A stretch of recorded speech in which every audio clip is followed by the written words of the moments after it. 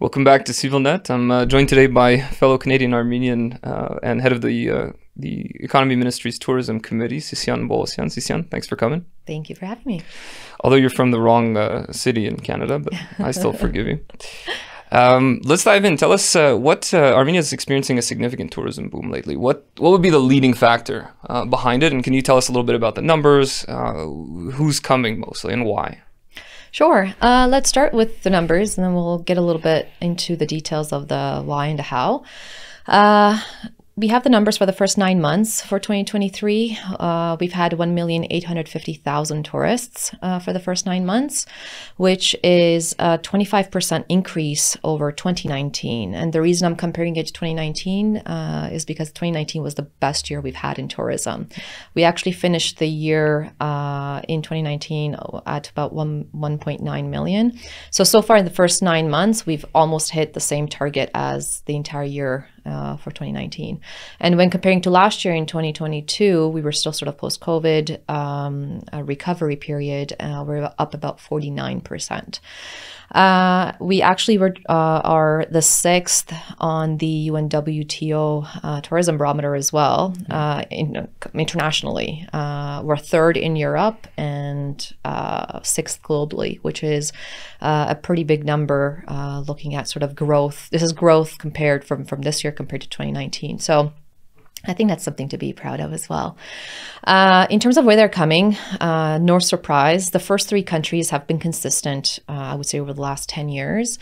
Russia, Georgia, and Iran have always been the top 3. What we're seeing is that obviously based on the geopolitical situation, we have a lot more Russians coming currently. About 51% of our tourists this year alone have been from Russia, where in the past, typically that number was about 30 to 35%. So there's a massive increase, and we know the reasons.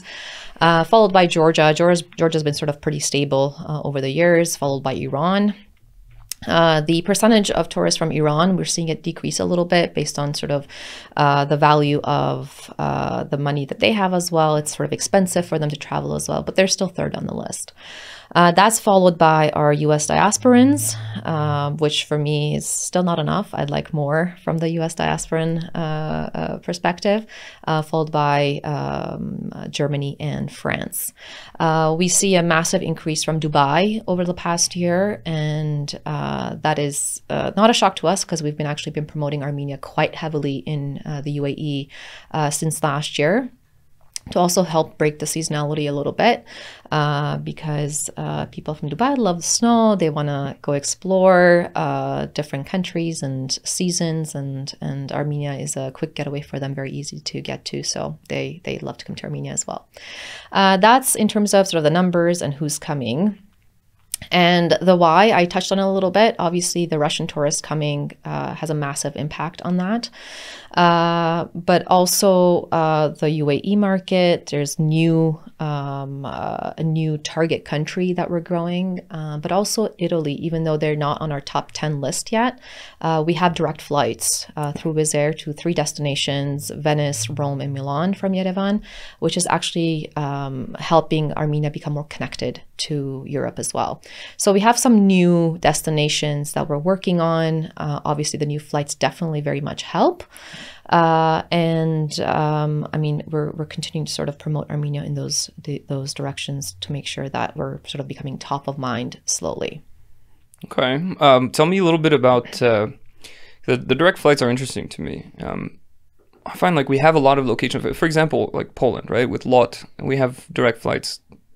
I think it's every 2 days or every 3 days. I notice also Air Baltic has started.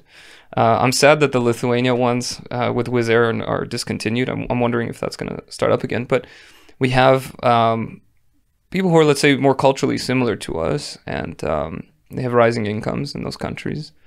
Those could be, I mean, I'm wondering why there's, or unless there's a plan for this, but to expand outreach to these countries who already have the existing connections, they just don't know about us or haven't really considered it being an option.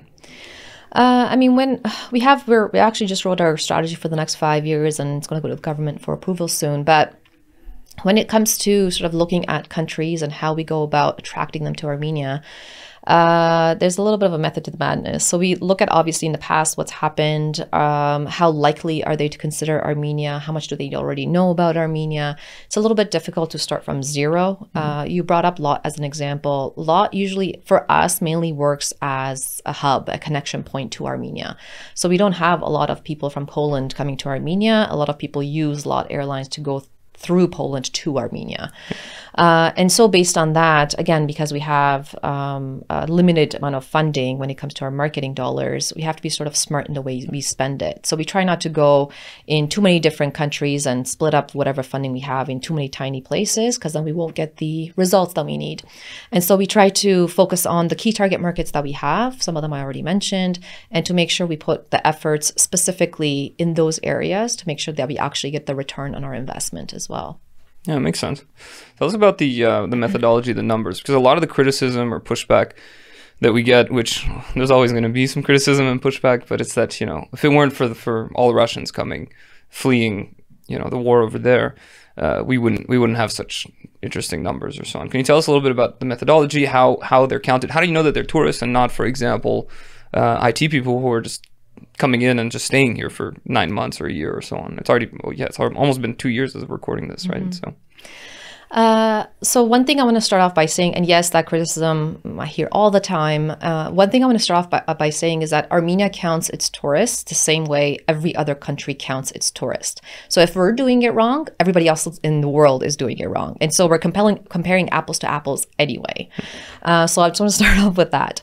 And the way it's counted, it's based on the UNWTO standard, the UN World Tourism Organization. They set the standard of how a tourist gets counted and who makes up a tourist. And that is usually a tourist, that's a person that stays more than 24 hours in a country in less than a year. They can't be working in the country, they can't be registered in the country, they can't be a resident of the country. And so that, I know it leaves quite a bit of, you know, space in between to decide who that can be. But that's the same way every other country counts their tourists. So it's not like we're comparing apples to oranges. So if my numbers seem high and other countries' numbers seem high, is because we're all counting the same way. And obviously with the geopolitical situation happening in Russia, a lot of countries are seeing the results the same way we are, right? So we're seeing a lot of tourists from Russia, same way from Georgia. Georgians are seeing it, same way in European countries will see it. Yeah, Serbia, for example. Yeah, so it's the same. We're all sort of counting it the same way, and so we're not doing it any different than any other country. So that's important, very much important to note. And tourism is a industry that is very much affected by every little thing that happens around us. We saw what happened with COVID. We see what happens with geopolitical situations, with wars, etc. But that's the hand that we are given. And regardless of the reason why they're coming, they are spending, they are going and seeing different attractions outside of Yerevan, inside Yerevan. They are staying here, they're paying, they're staying in hotels and paying rent, etc., etc. And if it's less than a year, they sort of act like a tourist potentially, maybe a longer term that you would like to. But the longer they stay in Spain, spend money, as long as it's less than a year, I'm okay with it. I mean, who cares? They're here, they're eating our food, drinking our wine, spending money. Yeah, and honestly, they also authentically promote Armenia, right? Like on their own channels and social media. And the longer they stay, they actually get very much a better feel of what Armenia is about. And even through their own channels, they very much promote Armenia because what we typically see, and even with the Russians, a lot of them are coming for the first time. These are not, may not be repeat customers, let's put it. They've come to Armenia for the very first time, and they're pleasantly surprised by sort of what they're seeing. And when they start talking about that, their friends see it, of course, and their friends get interested. And why not? If they have to choose a place to go and visit, I'd like to be top of mind for sure. What do you make of the invasion of Artsakh? What impact do you think it's going to have short term? Well, you've probably already seen some short term impacts, but longer term, I mean, is this dissuading tourism? We were worried like the September fighting from last year. That was kind of the same thing. You had a couple cancellations, you had a little blip, and then it just kind of started picking back up again. Do you foresee the same happening with this year, or what's your take? I mean, every time something like that happens, obviously very much affects the Armenian community as a whole, affects the country as a whole. But it's important that we have the right messaging out there, because what's happening in Armenia and Nagorno-Karabakh, it's the messaging is they sort of connect the two together. As an example, we were in Topreza, Paris. It's a tourism expo last week. And nice thing about France is many of the French know about Armenia, so they don't come up to our booth and going, "Where's Armenia? What's up, Armenia?" And the first thing they say is, "We're so sorry about what's happening in Armenia." And I have to tell them it's not happening in the Republic of Armenia. It's important for them to be to understand the difference. And of course, Armenia is very much affected. But so it's important for people to understand the difference. And so when they go, it's happening in the Republic of Armenia, and automatically they see images of, people fleeing or potentially war or, acts of violence, they automatically assume the Republic of Armenia is unsafe and things are bad in the Republic of Armenia. And so that's hard to see. And for us, every time we talk about Armenia and promoting Armenia, we talk about the safety of the country, and we talk about how safe Armenia is. We talk about how Yerevan was named as one of the safest cities in the world. The rankings came out yesterday. You saw them?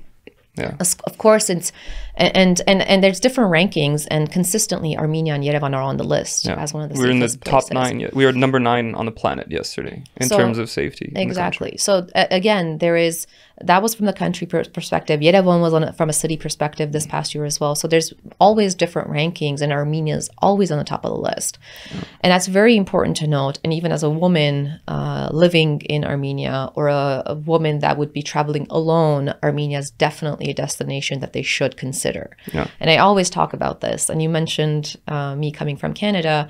I've lived in Canada for 23 years or so. I've never felt safer than anywhere in Armenia. For me, Armenia is so comfortable. I don't have to worry about, being out alone late at night or what I'm doing. And that's important. And especially if you're a woman traveling by yourself, that's definitely a pro on the list of why you should come to Armenia. Yeah, for sure. But of course, the conversation of safety and security are two different things. Yeah.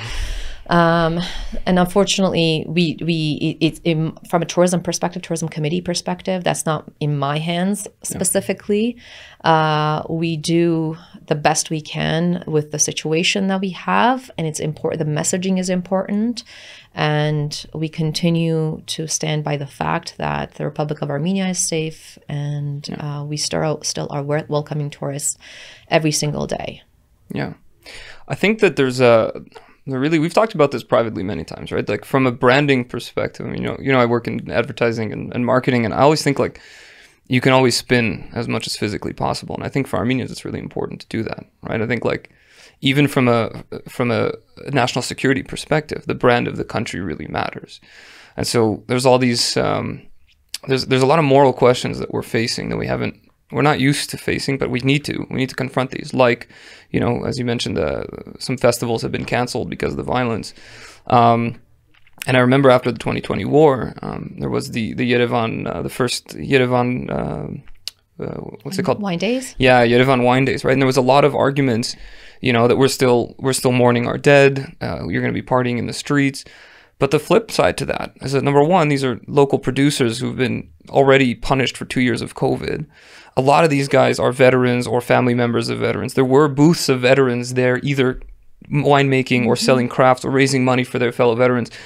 And I think part of Armenia's brand of national survival should be this act of defiance, that every celebration that we have, every time there's a child born in this country, every time we do winemaking, which we've been doing in an unbroken line for 6,000 years until today, we're eating our food, we're promoting our culture, is an act of resistance to the enemy, right? It is a victory in and of itself. So I wanted to ask you specifically on this, especially since I don't like to compare us too much to Georgia, but it is an interesting kind of, because they have a lot of connections to Europe as well. And there's a lot of people, when I say I live in Armenia, go, well, I've been to Georgia, but I haven't seen Armenia. We have the mountains, they have the mountains. We have the winemaking, they have the winemaking. We have the food, they have the food. So not to denigrate Georgia in any way at all. It's a fantastic country. But what's our unique brand that really makes us stand out, that you think that this needs to be pushed as the Armenian story, both linked to, like I said, national security, but also the brand of the country to grow tourism, to grow the economy, and so on? So when it comes to the brand, the one we currently have is the one that we are positioning ourselves at, and it's Armenia, the hidden track. And there was a lot of pushback when we first launched it, because people thought hidden had a negative connotation to it.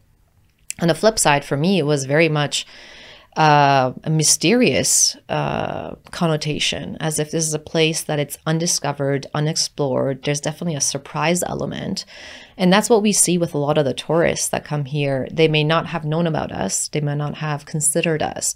But when they come here, they're pleasantly surprised by the entire country. And I can't summarize it in any other word than, unfortunately, I have to say vibe. It's like a vibe in a country that it's the feeling, it's the people, it's the entire atmosphere that you feel when you're here.